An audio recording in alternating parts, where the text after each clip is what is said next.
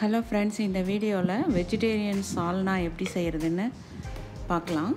இதுக்கு வந்து தேவையான பொருட்கள் வந்து அரை மூடி தேங்காய் எடுத்திருக்கேன், அப்புறம் ஒரு 3 கிராம்பு, ஒரு சின்ன பட்டை, சோம்பு, ஒரு ½ டீஸ்பூன் சோம்பு எடுத்துக்கிறேன்.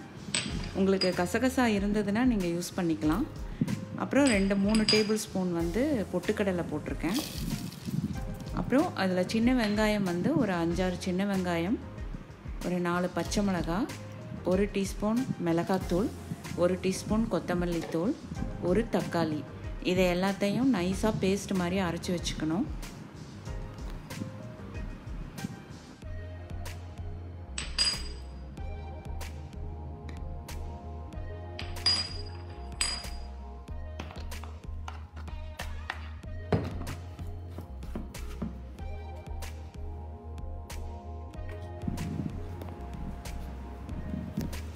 இதில் வந்து எண்ணெய் வந்து ஒரு 2 டேபிள் ஸ்பூன் எண்ணெய் ஊற்றிக்கோங்க.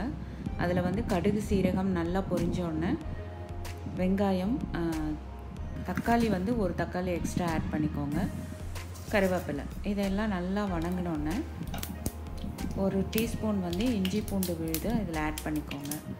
அதுக்கப்புறமா அதில் உப்பு, மஞ்சள்தூள் போட்டுக்கோங்க. அதுக்கப்புறம் அரைச்சி வச்ச பேஸ்ட்டையும் அதில் போட்டு நல்லா பச்சை வாசம் போகிற மாதிரி அந்த எண்ணெயிலேயே நீங்கள் நல்லா வணக்கி எடுத்துக்கணும். அதுக்கப்புறம் தேவையான அளவு தண்ணி ஊற்றிட்டு ஒரு 4-5 கொதி வந்ததுக்கப்புறமா நீங்கள் கொத்தமல்லி தழை, புதினா தழை இருந்ததுன்னா கொஞ்சமாக கட் பண்ணி அதில் போட்டுக்கலாம். இது வந்து ஒரு ஹோட்டல் ரெசிபி. இது ரொம்ப நல்லாயிருக்கும், பரோட்டாவுக்கு ரொம்ப நல்லாயிருக்கும். சப்பாத்தி, இட்லி, தோசை எல்லாத்துக்குமே இந்த குருமா ரொம்ப நல்லாயிருக்கும். இதை ட்ரை பண்ணி பாருங்கள். பிடிச்சிருந்தா உங்கள் கமெண்ட்ஸ் தெரிவிங்க. தேங்க்ஸ்.